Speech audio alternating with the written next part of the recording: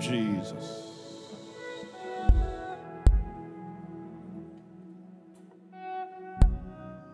I can see clearly. The hand of God is currently upon someone in this congregation. There is a quick deliverance. There is a quick deliverance that the Lord wants to perform on the life of that individual. He's taking something away from your life. And his hand, oh my, his hand is intense. It's intense to effect that which I see in the spirit. His hand is intense. I can already see that it is a lady. That lady, the hand of God is upon you.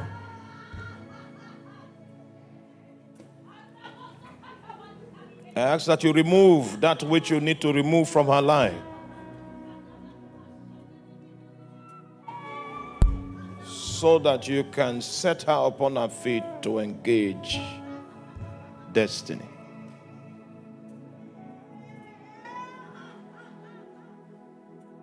Thank you, Father. Thank you, Lord. In the name of Jesus, we have prayed. Amen. I think we need to specially salute this choir. Specially.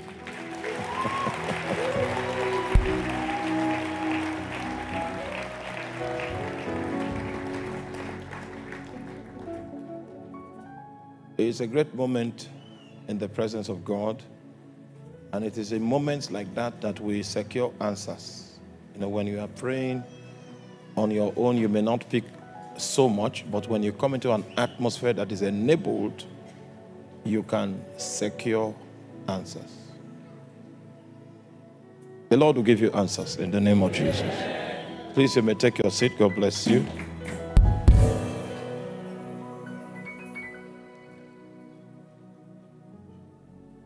Yesterday, we were taking inventory of a few things that we cannot neglect if what we want to practice is accurate priesthood. There is a great emphasis on how the offerer of sacrifices must adorn himself. And the issue of your life of consecration, the issue of your walk of holiness is critical. Hallelujah. Before we go into how to offer things and all of that, it is needful for us to clear the table on these matters. So we stopped yesterday at the burnt offering. It is because Jesus offered himself as a burnt offering that we are enjoined to consecrate ourselves to serve his will. I think a more graphic picture about that matter is in the book of Isaiah, chapter 53. Isaiah, chapter 53. Are you there in Isaiah, chapter 53? Amen.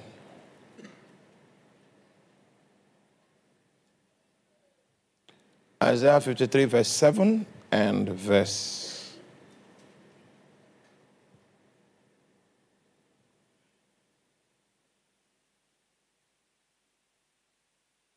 7.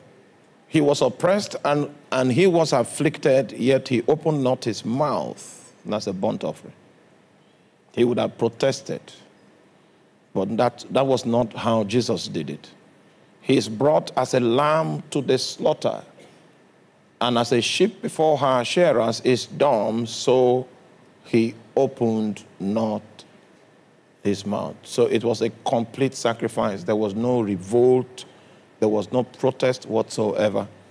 And it is because of the quality of sacrifice that Jesus offered to secure our redemption that it could only be reasonable if we reciprocate this gesture of love with an act of complete committal to God. Now, I need to take you on a trip quickly. We are trying to consolidate the issues that we raised yesterday. If you are in the book of Genesis, chapter 12, when Abraham decided to respond to the call of God, his actual act of obedience is what is captured in the book of Genesis, chapter 12, from verse 6 and verse 7. Before we read Genesis chapter 12, verse 6, I need to tell you about my experience in the United Kingdom. In the United Kingdom, the United Kingdom is a very organized place. Not necessarily a beautiful place, but an organized place. I've been to some places in Europe that is far more beautiful than the United Kingdom. But the United Kingdom is very organized. And what I mean by that is that every house has an identity. Every location has an identity that has been adequately cataloged. So if we want to come to your house, for instance, we don't need to know the directions to your house. All we need is the postcode to your house. The postcode is the postal architecture system as it affects your own specific location. And it is mapped like that across the entire nation. So once you put the postcode into your Google map will take you directly to the location. And so part of the competencies you must exhibit in order for you to qualify for a driver's license in the United Kingdom is to be able to interpret a Google map. Because once you can interpret that Google map with the postcode of the location that you want to go, you can drive your way guided by that map to that location. So what we have in the book of Genesis chapter 12, verse 6 is a Google map. Google map of Abraham's navigation from where he was to where God wanted him to be. Google map of the turns, the twists that he had to embark upon in order for him to arrive at the place of destiny. And each point in the journey of Abraham is critical, is strategic. And Abraham passed through the land onto the place of Shechem, onto the plain of Moreh, and the Canaanite was then in the land. So if you want to understand the lessons that are attached to the navigation of Abraham, you will need to take your lexicon and find out the meaning of Shechem. Because that's where God led him. You need to find out the meaning of Moreh. Meanwhile, Shechem means the shoulder. That's the place you bear your burdens. If you go to the Middle East, you find people, they don't carry load on their head the way we do here. They take it on the shoulder. So the shoulder is a significant place to bear burdens. And part of the ways that God will manipulate your life is that he will allow you to be overwhelmed by certain burdens. Especially if the burden overwhelms your wisdom, overwhelms your capacity, overwhelms your technical know-how, it is likely that in the face of that burden, you will cry to God. Now, the average man is not likely to cry to God. In fact, he likes life to be in a formula, in a set of formulas, so that he doesn't need to seek God out to get wisdom on how to navigate. So it's just a set of formulas, and he comes and presses buttons. He comes and uses keys. God has not made life that orderly. You will need to seek out every instance of your destiny. And a man that is not ready to get stuck in the act of priesthood is going to lose his way many times because his natural wisdom is going to fail him. So God allows some burdens that will stretch you to come upon your life. And it's not because God hates you. It's because he wants you to lose confidence in your human wisdom. He wants you to lose confidence in your natural ability so that you can trust him to order your affairs. So he will take you through Sikkim.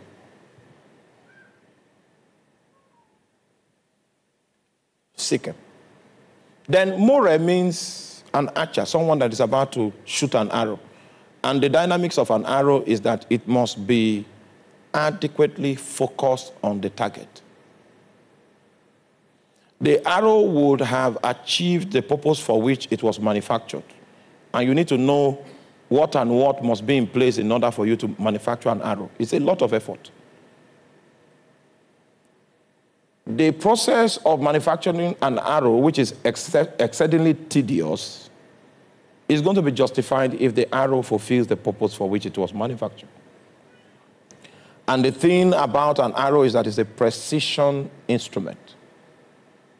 And God is saying that your life is a precision instrument. Part of the things, are you here? You're not here. Part of the things God will do for you, the moment he comes into talking terms with you, is that he will show you how displaced you are from his ordination for your life. Like I told you the other day, I wanted to be a lecturer. I wanted to be a lecturer. And part of the reason why I wanted to be a lecturer was because I wanted to cram the notes and come to class and give notes without a guide. You see the canal? Hallelujah. All right, so that's what I wanted to be. In terms of comprehension, if I read, I can comprehend. So I felt, okay, this gift I have, the way to maximize it is to be in an ivory tower where that deals in capacity building. I've seen that. So I felt, okay, let me go into that space and I'll be able to maximize my potential. You see, the best of us is going to choose the wrong options except we are encountered by God. So part of what God does when he catches your attention by giving you a burden that you cannot handle is that he wants to redirect you. The dealings of God will redirect you. So part of what God did to me is that he told me that there is no script in heaven that captures any information that I was going to lecture. So what he's trying to do is that as he puts the burden upon you, then he now focuses your life on target so that you will not miss your way. Are you still with me? I remember an experience that I had. I and a friend of mine, we were prayer partners and we were trying to find the purpose of God, the will of God for our lives. So after church prayer and fasting like this, when the service comes to an end, we'll go somewhere and continue our own personal prayer. Are you there? So we'll speak in tongues, we'll pray for another 3 hours in addition to the prayers that take place in church. And one of those days while we were praying in the prayer closet, we had a problem with the power. The power distribution company decided to withdraw their service. And his house was rigged with many phases. So when they withdrew their service on one line, he went to the garage to engage another phase where there was electricity. From the time he left the prayer room, going to the garage to change the line of electricity that was in use, an angel of the Lord appeared to me and gave me direction. And that was why I was praying, gave me direction, how that I need to go back to Kano where I did my youth service, that I just finished youth service, I've not finished God's assignment. That was where I discovered that your work is different from your job. Your work pays you rewards, your job pays you salaries. So you have finished your youth service, but you have not finished your assignment. So I got all those directions. And in the face of the insecurity in the city of Kano at the time, I went back to Kano. What we are doing as a ministry today, I saw it in Kano, what we are doing. I had multiple encounters from God. I wrote down on a script. We typed it out and made a brochure out of it. We distributed the brochure so that the people that were present will understand what God has called us to do. Then we lost touch with any of those documents, the brochure. It was Pastor Dan that brought an e-copy. I don't know where he got it. It was snapped. A snapped copy of the brochure and sent it to me. And when I read through what God said, we're already doing everything he said that time. It's now a reality now. Are you there? But you remember I told you I had a prayer partner. When I encountered the angel, I told him, I have received direction, I'm going. He also left.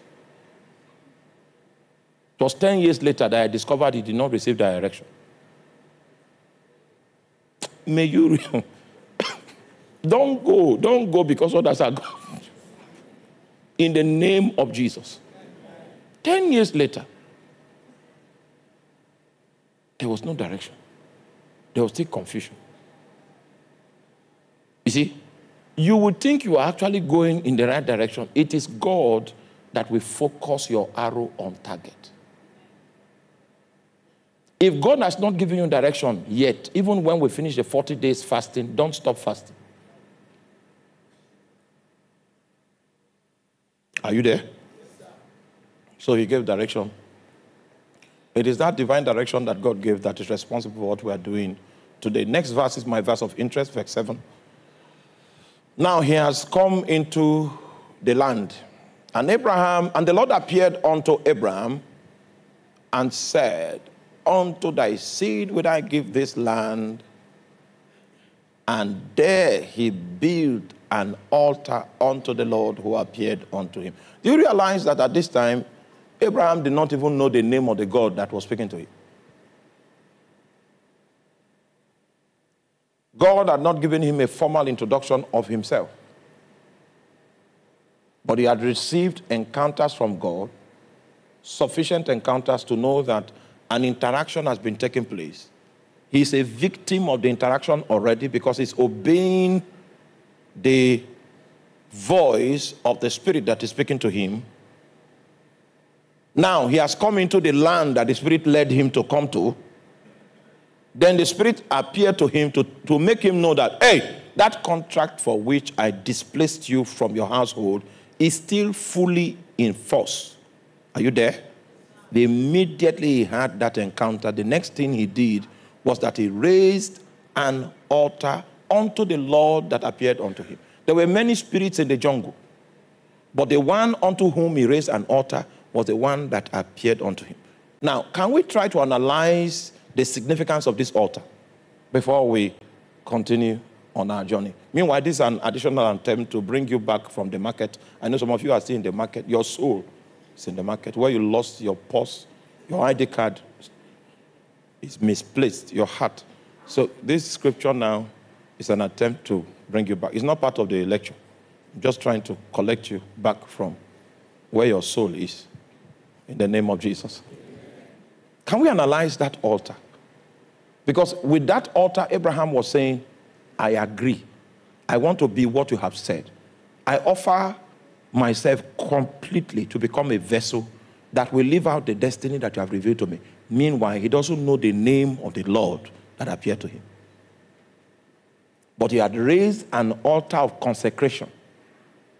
Are you there? So this is an altar of consecration. It's an altar of total committal to God. This is the proof that you are reasonable. This is a proof that you mean business. It means that if you don't get to as much as raise this altar of consecration, you don't mean business. God should not take you seriously. You are still unreasonable. He needs to give you time. Your arrow of destiny has not yet focused on the target, so you still have many other options to spend your life upon.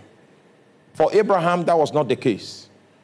An altar of complete committal unto God was what he raised in response to the attempts that God was making to catch his attention. Are you? For your information, this is the brochure I'm telling you I'm talking about. I don't know where Pastor Dan, where did you get this thing from? Meanwhile, you are seeing how rugged this one is. It's as if it's in the spirit realm. For your information, that was our first logo. When we were still trying to understand this thing that, see what?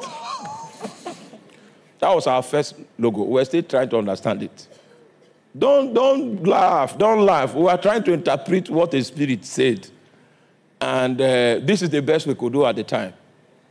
It took obedience. When we began to obey, then the understanding began to increase. That's when we were able to evolve our current logo. I hope you know the meaning of our current logo. It's drawn from the book of Matthew chapter 18, verse 18 to 20. It said, where 2 or 3 are gathered in my name. That fire is the presence of God. That if we are able to satisfy the quorum, the intercessory quorum for territorial help, the flame of God is going to come on our territory. If we are able to satisfy the intercessory quorum for national intervention, the fire of God will come upon our nation.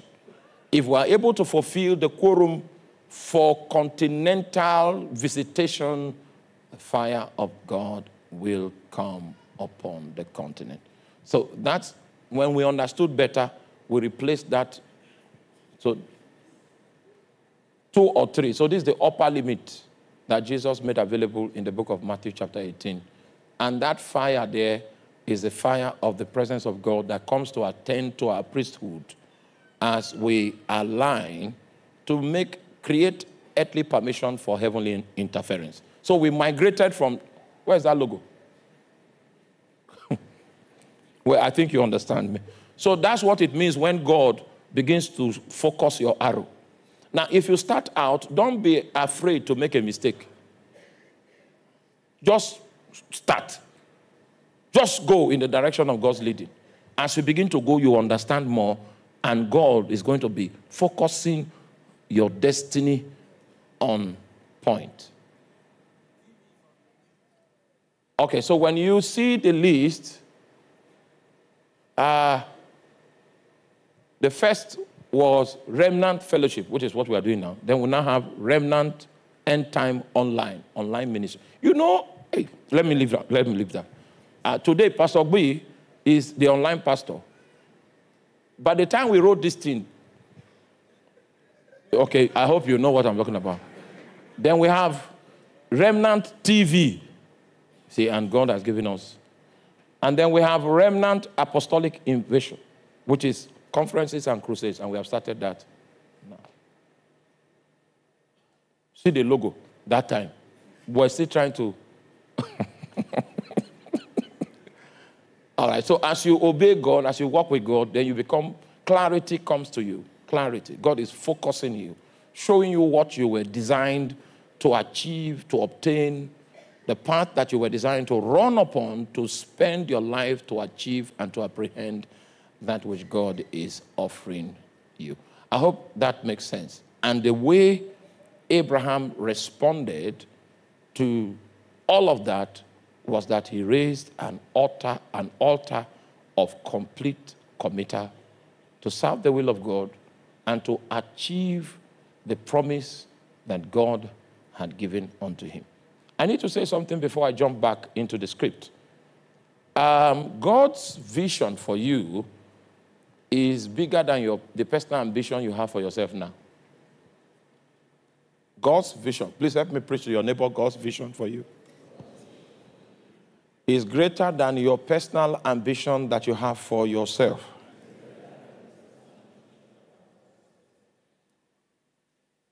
For your information, I never thought that I will be an international preacher, and I did not pray for it. I did not desire it. What I wanted to be was someone that could handle the word of God with integrity and raise people that Jesus can trust. That was my objective. That was the reason why I was behind the pulpit. Hallelujah. In fact, we went to Abuja after my elder brother's wedding, and then a preacher came and snatched me from the wedding and said, we need to go and counsel with one of our brethren. I was confused. He said, you know the Bible. If we go there, open scriptures and counsel the person. So I did not even have the details of this counseling. But they forced me. We went. When we went there, we were waiting for the person that we came to counsel in his sitting room. So when he woke up, we waited for like 20 minutes. I said, someone that needs counseling should be waiting for us. We should not be the ones waiting for somebody that we are coming to give counsel. So when the person came out of a preacher, he came out of the room and he saw us, he began to speak in tongues.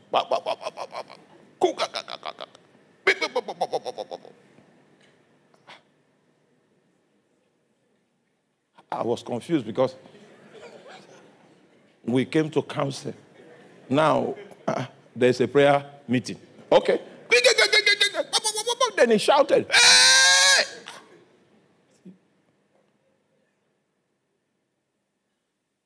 Then he came to me and said, thus said the Lord.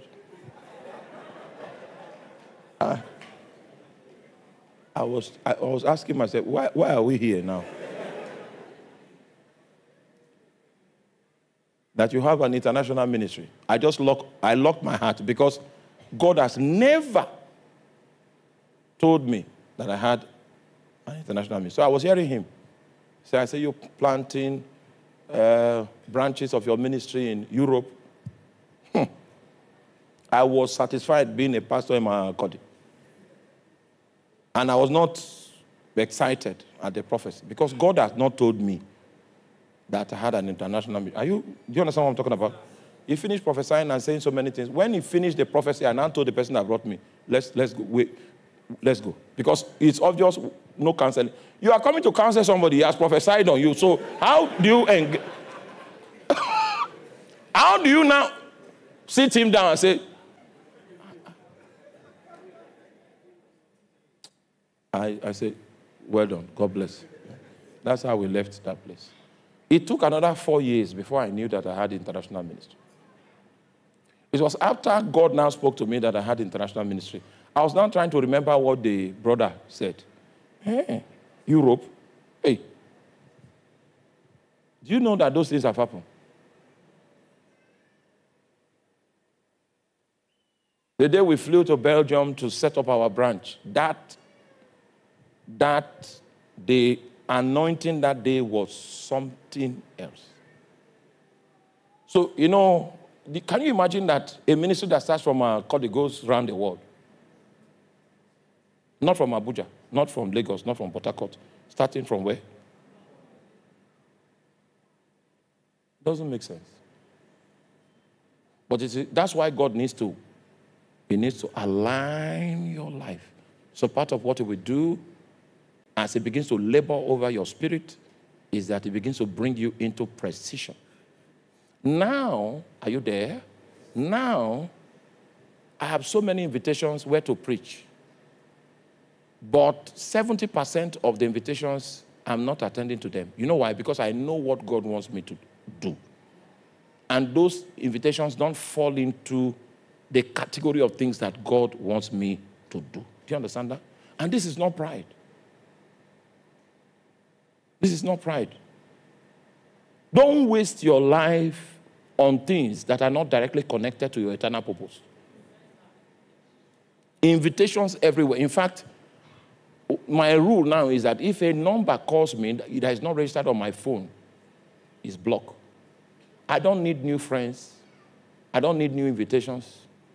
I don't need to visit new places. The ones God has shown me, if I can achieve it with my lifetime, that is where I'm going. You become more focused. Opportunities for you to waste your life will come.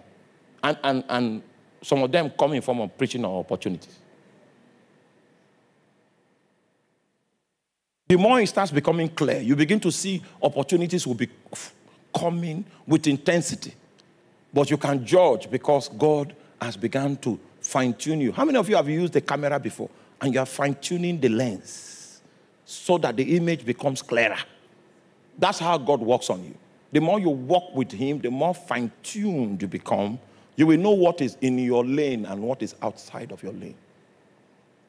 The more you walk with him, a lot of pastors want to be your friends, and there's nothing wrong with that.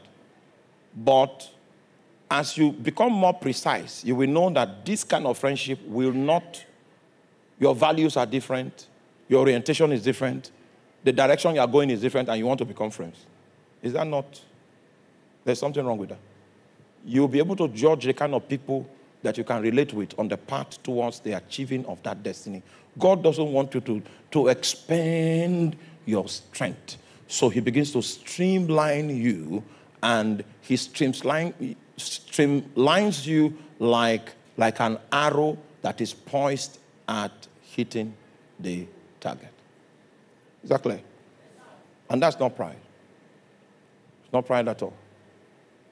It's just that you have come to a better understanding of your lane.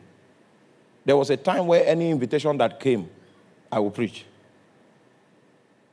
Then another time now came, he now began to define it. And I now discovered that it's not every invitation that falls into the category of what God has approved. Now it's even slimmer. There is a trademark that any minister I relate with must have. And it happens to be that people that have that trademark are few. So God has put me in the unpopular lane. Are you there? Smith Wigglesworth, was it the one? Or Lester Sumrall? He said at the age of, if you are 40 years in ministry, if you are 60 years of age, and you have 3 good friends, then you are lucky. I'll leave you with that. I know it doesn't make sense to some of you now, because you are still on the Broadway. As God begins to streamline you, you will find out that some people you call your friends are the ones that expose you the most. Part of the prayers we are going to pray during the course of this fasting is that the Lord should open our eyes to see the people around us. Then you might find out that you are in a canoe that is about to sink. So God begins to align you. He begins to, point you at purpose so that you can expend your resources to achieve God's will. So that's the burnt offering. Abraham responded to the advances of God by raising an altar of complete committal to God. And that is what we call consecration in the New Testament. God is interested about the shape of the person that offers sacrifice to him. It must be someone that is consecrated to serve his will, because that is what is going to give God a soft spot concerning you. The reason why I'm living is because I'm living to serve him. It must come from someone that is separated unto him. The meaning of the person's life is the meaning that God confers upon him. It's not the meaning that he wants to get in view of the perception of the world system or the age in which he finds himself, but his meaning derives from what God says he was called to achieve. The Bible says, in him all things consist. It means that I'm going to receive a definition of my essence from Jesus Christ. And Jesus, in dealing with me so far, has made me to understand that one of the major highlights of the service he has called me to bring to the body of Christ is to build capacity using the instrument of the infallible Word of God. So most of my labors are in the Word of God. If you say, are you a prayer person? I would say yes. But I'm more of a Bible man than a prayer man. That's my orientation. My wife is more of a prayer woman than she's a Bible woman. In fact, when it's time for her to preach, she'll wake me up and say, my husband, let's study this thing together. I'm in the Bible. And don't get it wrong. You might think that that means I don't pray. You are wrong. You are so wrong. I can pray for 18 hours with my back on my bed. So don't. I know your mind is saying, okay, okay. It means I'm like you. You are not like me.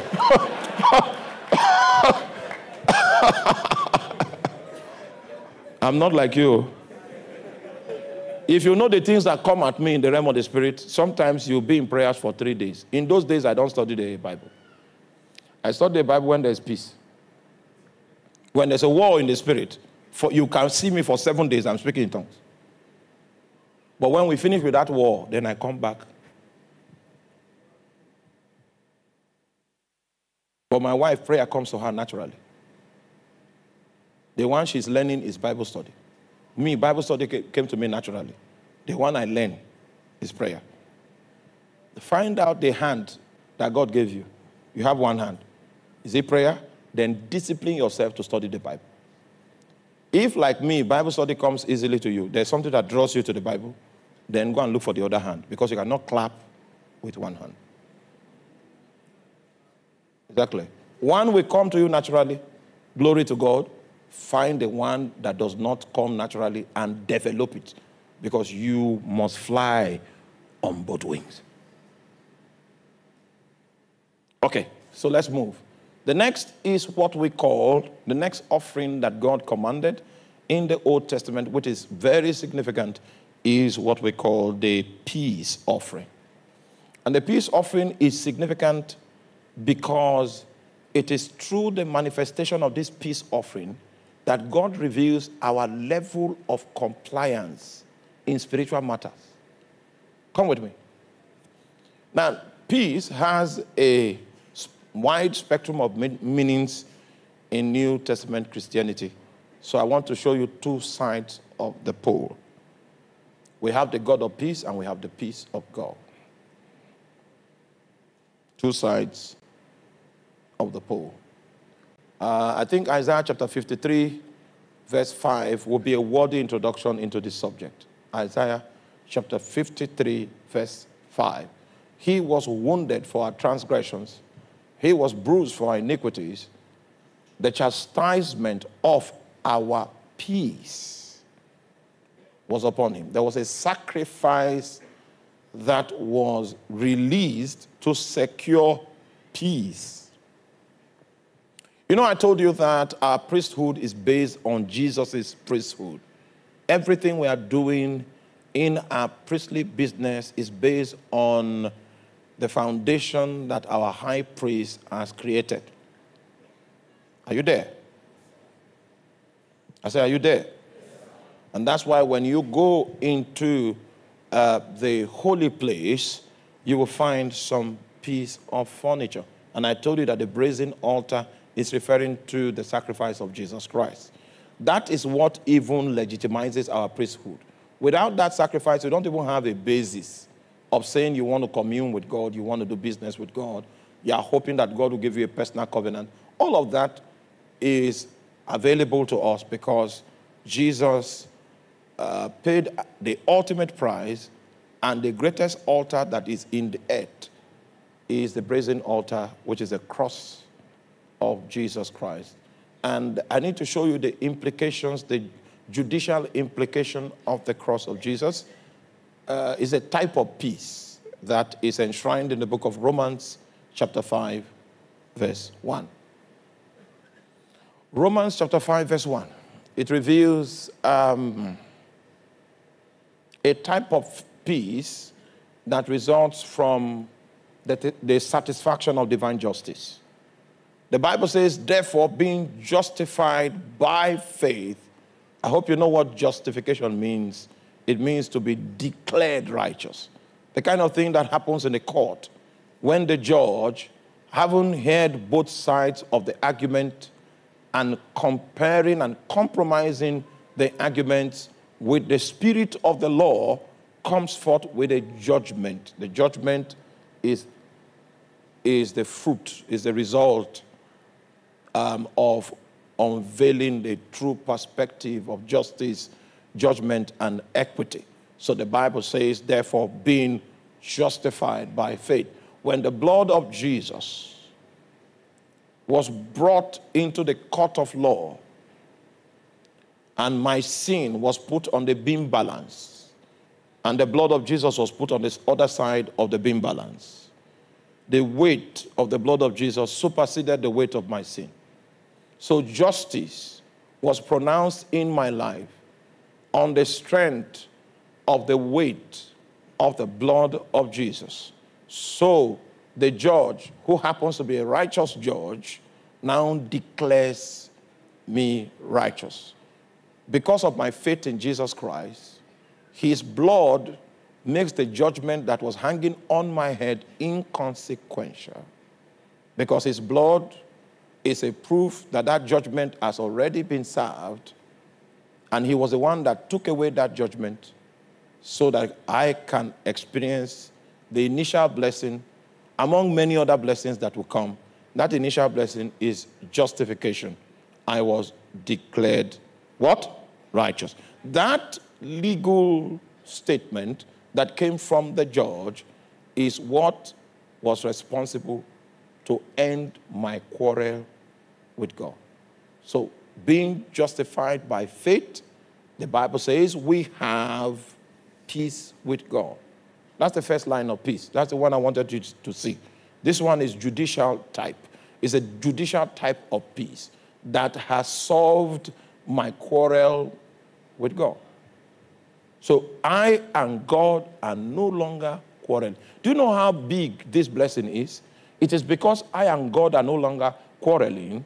It is because I am declared righteous. It is because my challenge with God has been solved. Now I can come into God's presence and discuss with him because we are no longer quarreling. It is this justification that makes it possible for me to pray. Are you there? And all of these things are available to me through priesthood, the priesthood of Jesus. Oh, you are not following. I need to show you the priesthood of Jesus first before I begin to show you your own priesthood. Because your own priesthood is built on the foundation of his priesthood. See, his priesthood now has provided us justification. And because of justification, I can now go before God and stand before him to talk with him without condemnation, without inferiority, because I have been declared righteous. Do you understand that? Now, as we go into our own priesthood, you are going to see what we are going to do with this justification. Justification is going to be the reason for which we are going to gain a lot of mileage in the realm of the Spirit, because we are going to exploit the privilege that we have to be able to stand before God and to... So justification provides access. Please help me tell your neighbor. Justification provides access. Now, because of that word access, I need to show you a scripture. This one is not in the script. I'm just excited. So, let me show you a scripture. Are you there with me? I'll show you a scripture. The scripture I want to show you is the book of 2 Corinthians chapter 3, verse 17. 2 Corinthians chapter 3, verse 17. Now the Lord is that Spirit, and where the Spirit of the Lord is, there is liberty. I know you've read the scripture many times, but the use of the word liberty is consistent with ancient English. And English has since evolved. So once and again, we are enjoined to travel into the linguistic foundation in order for us to get a more robust rendering of that verse. That liberty there is actually access. Now, the reason why it begins with now, it means now there means in the resurrection. How many of you have ever done anything like plant production. You planted something and the thing grew and you ate from what you planted? Okay, so we have a few people here. So how many of you have never planted anything? Everything you have been eating is what other people plant. Okay. Try planting something. Huh? So when you take corn in your hands and you cast it into the ground, the corn might be white, the corn might be yellow. But when it comes into the ground and it stays in the ground, it absorbs the moisture of the earth and soil mineral matter and soil water. What it does is that it affects the outer shell of the seed, and then it releases the vital force. And so you will see germination will take place. When a plant germinates from the ground, you will notice that it is not the same as the seed that was casted into the ground. The corn was yellow, but when it grew, it was green. It didn't look like what you casted down. The same thing that happened to Jesus. Jesus was buried, but in resurrection, he now manifests as the life-giving spirit. So the noun there means in resurrection. The Lord Jesus that you used to know is now that spirit. Exactly. And where the spirit of the Lord is, there is access. So part of this access is made possible because of our justification. Now we can stand before God. There's no quarrel between me and God anymore. And this new blessing that we have available to us is on the basis of our justification. So the peace that is spoken about in this context is a judicial kind of peace that has settled the discord I had with God. So now I can access God. Now I can do business with God. Now I can pray. Now I can come into God's presence. Now I can stand and knock. I can stand and ask. I can stand and seek. And I have the opportunity to exploit the potential and the power of prayer just because an altar was set up that guaranteed my justification. So that's the first kind of peace. I want to show you the second kind of peace. The second kind of peace is in the book of Ephesians chapter 2. This second kind of peace is critical to your priesthood. It's very critical to your engagement of God. This second kind of peace is experiential. Are you there in Ephesians chapter 2, beginning from verse 11? Ephesians chapter 2, beginning from verse 11. He said, wherefore remember that ye being in time past Gentiles in the flesh, who are called uncircumcised by that which is called the circumcision in the flesh made by hands, that at that time ye were without Christ, being aliens from the commonwealth of Israel and strangers from the covenants of promise, having no hope and without God in this world. But now in Christ Jesus, ye who sometimes were afar off are made nigh by the blood of Jesus Christ. Can you see? Blood. Anytime you see atonement, are you there? Anytime you see the blood, just think altar. Because altar is synonymous with sacrifice. Anytime you see blood. So when you back to your Bible this evening, take your electronic Bible and run a search.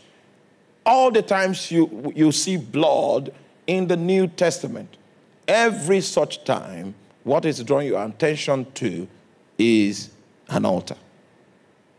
I'm going to show you the characteristics of altars, various definitions of altars, and one of them is that it's a place of atonement. So anytime you see the blood, it is referring to an altar. In fact, the way God designed human life is that human life will be supported, reinforced, and powered by altars. And just in case you have no altar, you are naked. I remember when Rabiu, how many of you know Rabiu? Okay, when Rabiu gave his life to Christ, and hallelujah.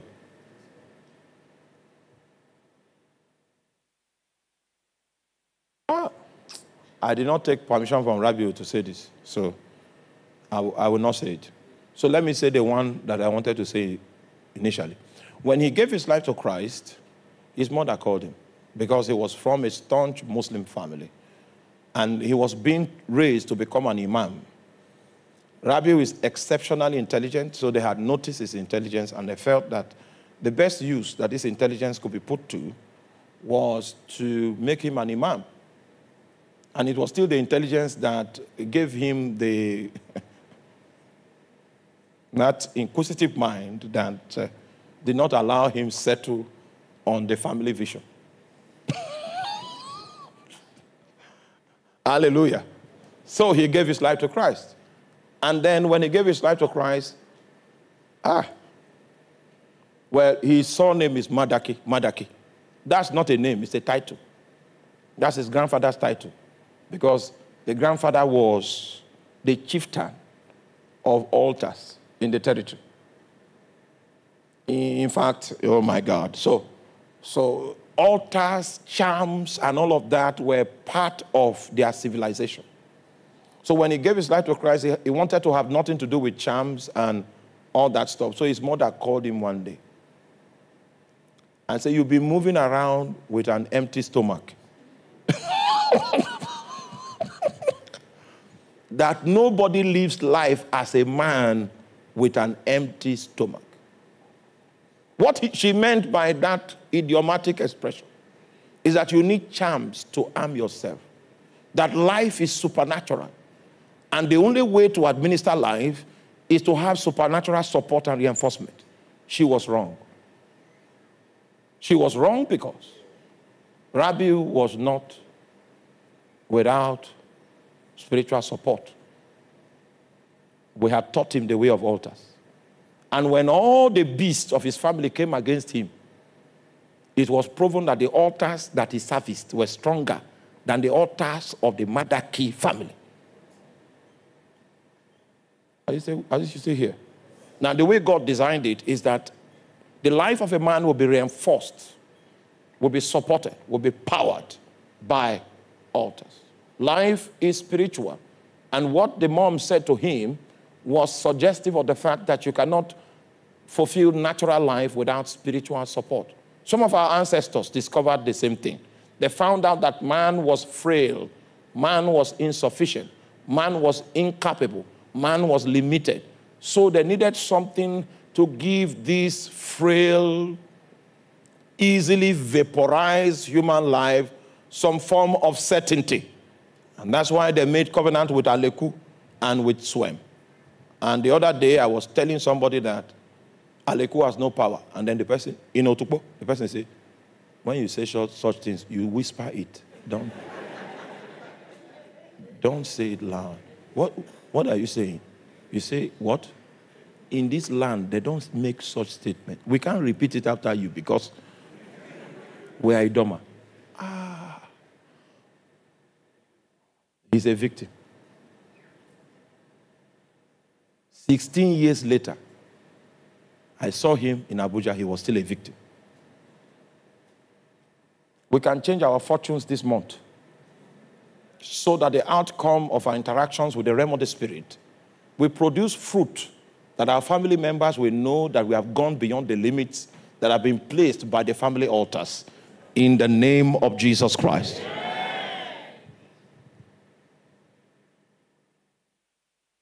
But now in Christ Jesus, ye who sometimes were far off are made nigh by the blood of Christ. Verse 14 is my emphasis.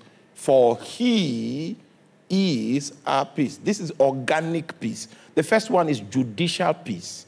This one I'm speaking about here is organic peace. Please, just label it and keep it. Because when we start the practicalities of altars, you are going to be able to measure your level of compliance with spiritual demands based on this organic peace. So don't forget, the Bible says that the chastisement that brought us peace was upon him. There was a payment that was made in order for us to have both judicial peace and organic peace. When I say organic peace, I'm talking about peace that is a function of the life of God that is operational in your spirit. If you are in alignment with God, that peace will be boosted. If you are in dislocation with God, that peace, you will feel an infraction in that peace. And if for any reason you feel an infraction in that peace, it means you are not safe. That's one of the reasons that points that you are in a state of emergency. And when you are in a state of emergency, you will break your routine to attend to the emergency at hand. Is that not so? Okay. So we are going to, as we study on priesthood, we are going to highlight circumstances that suggest that you are in a state of emergency. But we have not reached there. We have not reached there. We're still trying to do the broad strokes before we go to the specific strokes. And the Lord will help us in the name of Jesus. So I told you that the Old Testament points to the New Testament. It is a shadow of good things to come. It's a shadow of better things. So the Old Testament is prophetic. And if you have the eyes, blessed eyes, you can actually see the New Testament hidden in the Old Testament, because the Old Testament is prophetic in itself. You still call it Old Testament if you don't have the eyes to see the New Testament in it. If you have the eyes to see the New Testament in it, it is just one. It's just that the Old Testament is prophetic and it is pointing to good things to come.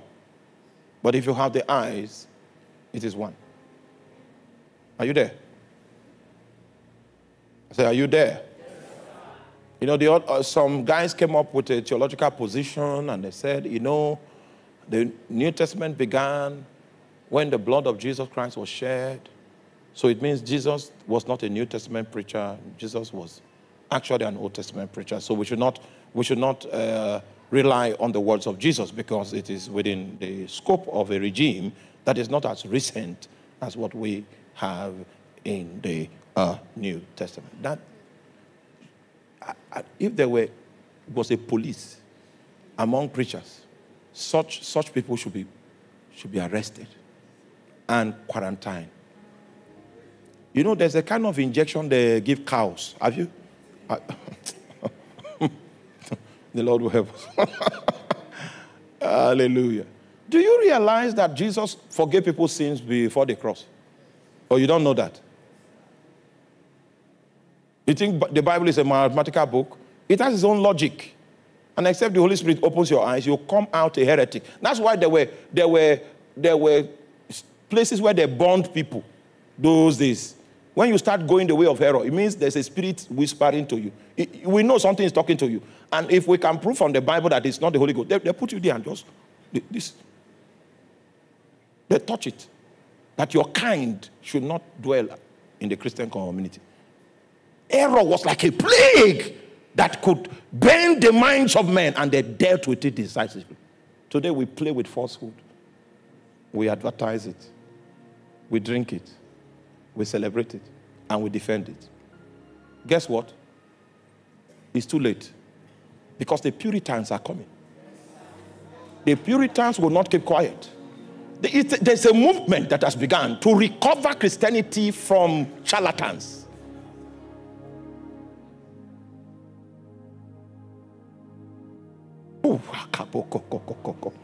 I'm moved to talk, but no, I'm moved. I'm moved. Hey!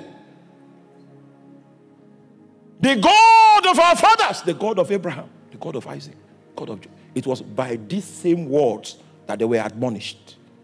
They became pillars in the earth that God could put his foot upon to establish his purposes in the earth. God cut covenant with humankind as unreliable as we are. It was the word of God that was upon their heart. It became their creed. They lived it out. So by the time you go to the book of Hebrews chapter 11, the writer of Hebrews says that it is by this same faith that the elders obtained a good report. The presbyteros obtained a good martyrio. The word martyrio, that's where martyr comes from. It means that the work of God upon their heart was so deep, their convictions were so deep, the only way you can take them away from their convictions was that you kill them. As long as they live, this is who they are. And you could not separate them from their convictions. They came before kings and said, we are not afraid to respond to you in this matter. We and our faith are one. It takes a radical to be a revivalist. When people are used to compromise, then he releases the spirit of Elijah. A spirit that is not compatible with compromise, not compatible with any departure from the line of truth. Oh my God, he stands his ground even though he's one man. He brought a nation back to her knees. God has no restraint either to win with many or to conquer with few. We will not deny Jesus. We will not see black and call it white, even if we will gain financially from it. Our mouth is not bought. We came to be a testimony of his resurrection. Sorry, I just troubled you with my own personal. It was my calling that was speaking. It was that thing speaking. It's my calling. It confronts compromise with passion. With passion. Oh, some people thought that, okay, if they threaten us with death, you are mistaken. There is a depth of intercourse you can have with Jesus that you are not afraid of death. If the bullet should bring me down, it means that God counted me worthy to pay the ultimate sacrifice. And men more vicious, men more strong, men more vocal than myself will rise from that seed. Oh, I have seen the glory of God. Sorry, I can no longer do this Bible study. I have seen the glory of God. I've seen the glory of Jesus. There's nothing as bright as it. There's nothing as powerful as it. There's nothing in this world to be compared to it. I will live gazing on that glory, and I will die to possess it. There's a new breed without greed, a radical opposition against unrighteousness.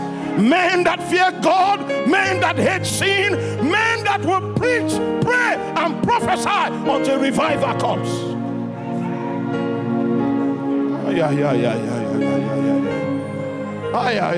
It's not time to quit. It's time to refire. God is about to prepare the voice of the Nazarites. A new dispensation is coming into the air. We bear witness of his glory. We bear witness of his power. We dance to the beat of his drum, and we pledge our allegiance to his flag. Somebody cry, you shall be his messenger. You shall be his voice in the air. Confile na ikesimo. Oromose. Ekabila mataliama. Rakaseti. Escopimana. Abrosketa magadaite.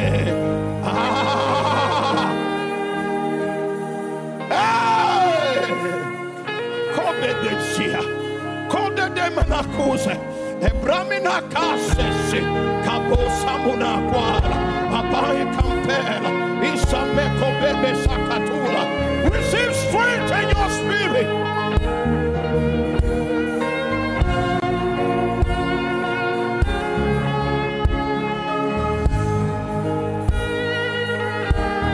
Strength in your spirit. We will not retreat. We will not surrender. Oh, we proclaim a kingdom that is not of this world.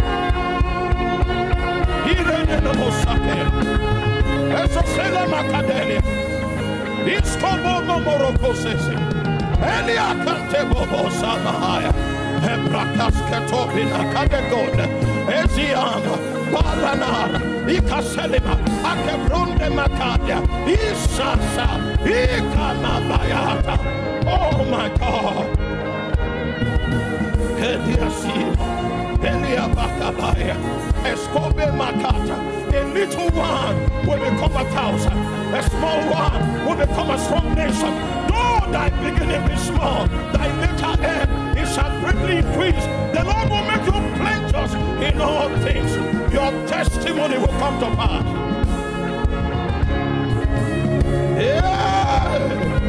Katosela, Ekobamala, Iskobenia, Etaila, Ekomane, Rakobosoko, Amakala, Isaberakadia, Isa Salemonda, Akabai Kabasi, Eloboroske Tabalat.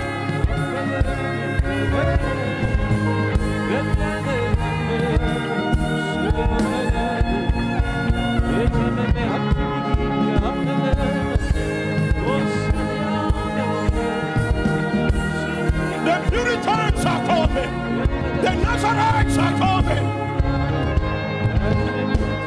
A new type of priesthood.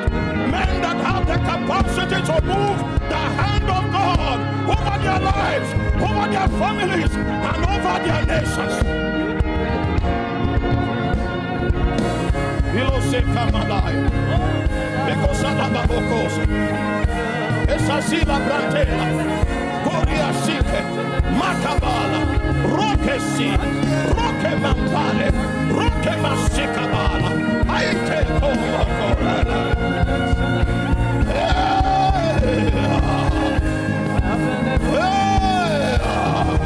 Kora Masakaya. Koskendoboro. Isa Presta. Barakatele. Asaike. Baratosketo. Mandela Sure. Ekabesco Tamantale. Arake Sosalia. Ekabandele. Ekabandele. Ekabandele. We will not retreat. We will not surrender. God has spoken the word over our lives.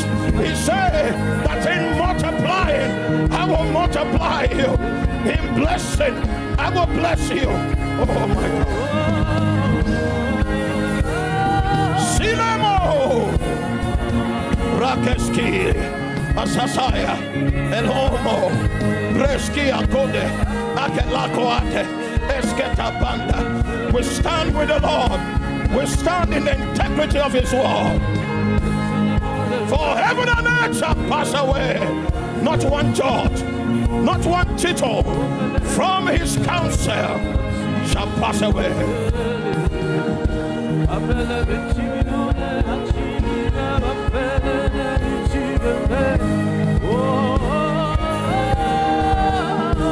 The time has come, and the time is now, where the true worshippers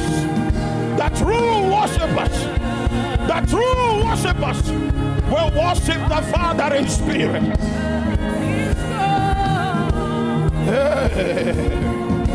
Kure mama masai, rakeso sela matwa, abrakande babokose, jebina kande babalata, shakadose ete kaleba, yala la la la babaka, akrasala iko babalakaya, afole manina sekate, rai kamala, esko bobo sande.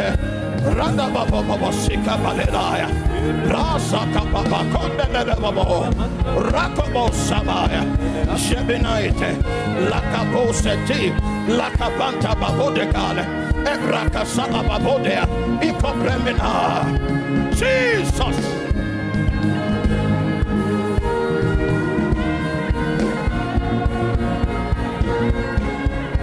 Jesus. Igo boboria siko barakan. Alight. Yela la konde. Yela la babasaka. Idobo konde eskele berekadi. Ekuria asalai. And what shall I much say? For time will fail me to tell of Gideon, and of Barak, and of Samson, and of Jephthah, and of David also, and of Samuel, and of the prophets, who through faith subdued kingdoms, wrought righteousness, obtained promises, stopped the mouth of lions, quenched the violence of fire, escaped the edge of the sword, and out of weakness were made strong, waxed valiant in fight, turned to flight the armies of the aliens. Hey! Out of weakness they were made strong. Out of weakness they were made strong. Oh my God, make us strong.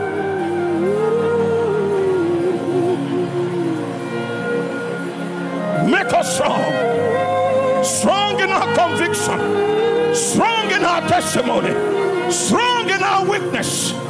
Out of weakness.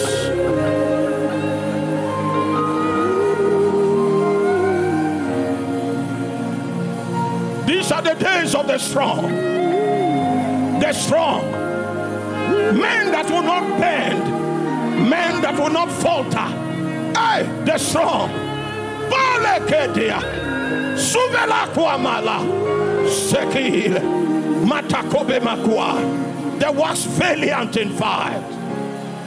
They turned to flight the armies of the aliens. Hey. Ikomeninasik. Ikobosela. Ayeta komba. Korasi. Akabaito balwa. Ebrakanta. Iatakobe masika. Eleke kobosa. Ebraska takondela. Braita kominawa.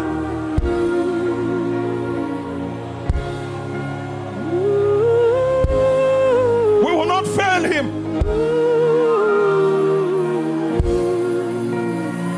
We will not run from battles.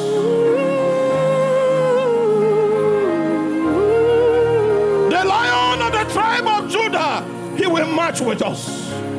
Hey, Arome Osayi, Seko Meme, Seko Babulatwa, Seko Silahante, Seko Bondela, Seko Bila, Jama Kante Baboria, Zebria Kaskope la Katwa, Banta Como, Banta Shebabola, Ikobosi, Ramena Kudia, Ruse Sela, Kopobosika, Ela Baskedo, Hebria Kaboboseke. Our lives will prove that he's not dead. He's alive. He's alive. He's alive.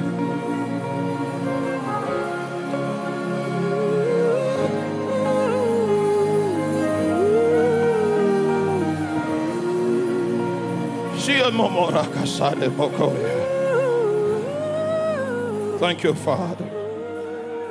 Thank you, Father. Thank you, Father. Even while we prayed, I could hear that sound coming from heaven. It's a sound of judgment. I could hear it.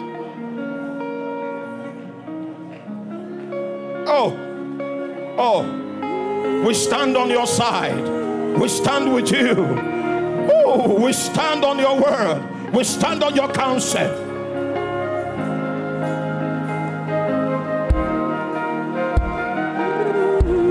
You mark Benue State as a landing port for revival.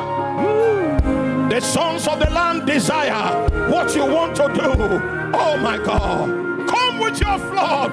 Come with your flame. Come with your fire. Lighting the altar of our hearts.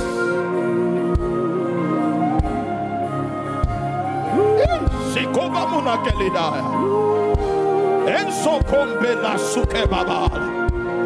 Brasate poko prehelekadi. Sabria kante kole. Amaye kompadwa. Isamina kondia. Akaye kekela. Ramasuka bababatalia. Jesus. Jesus. Jesus. Thank you, Father. Thank you, Father.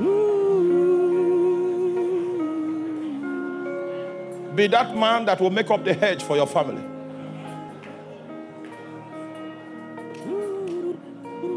Be that man that will make up the head for your territory. Let God have a ground in your life to stand. Let your life legitimize his intervention in the earth. Just like Abraham gave him a pathway to begin to restructure humankind. Give him an opportunity. He wants to stand on you. Your priesthood will make him stand on you. Oh, the days are upon us. The days are upon us. The days are upon us already. The days are upon us. The days are upon us. The days are upon us. In this breath, can you cry for Nigeria and say, oh, Nigeria, you will not fall to darkness. Oh, Nigeria, you will not fall to the machinations of the spirit of the bondwoman. Oh, Nigeria. Oh, Nigeria. Oh, Nigeria. You will not fall. You will not become a victim. There is a prophecy in you. God uttered his words in you. No, darkness will not take over. Darkness will not take over. Someone cry. Come over. Shedding a casketo. Robena Sizese. Rababakotebadwa. Rokasama. Malabakala. Esopa Belite. Iska Brande Kora. Mama Soria. Rakaseta Be. Rakabanda Babolaka.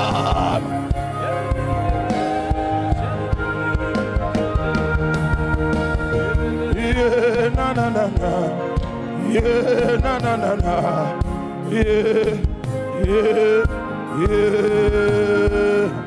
yeah, na na na na, yeah, na na na na, yeah, yeah, yeah,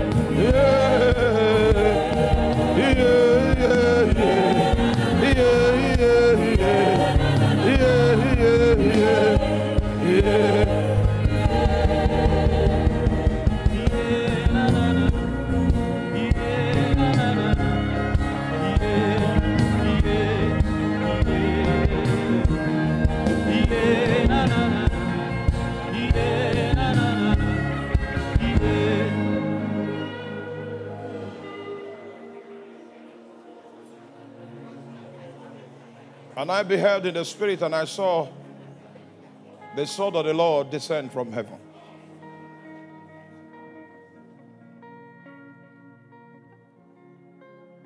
Now, in a moment of time, that sword will execute a certain judgment in the life of someone here. Your cry has reached heaven. Your cry has reached. So the Lord sends judgment. Your cry has reached. Your cry, it reached heaven. It reached heaven. It reached into the heavens. So he sent a sword, the sword of judgment, to execute his judgment over your life.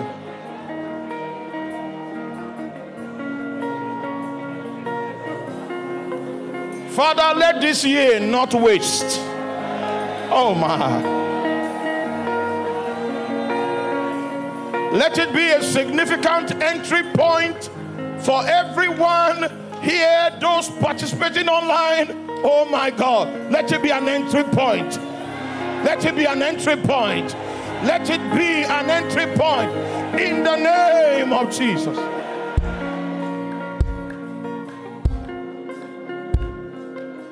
Thank you, Father. You will share your testimony.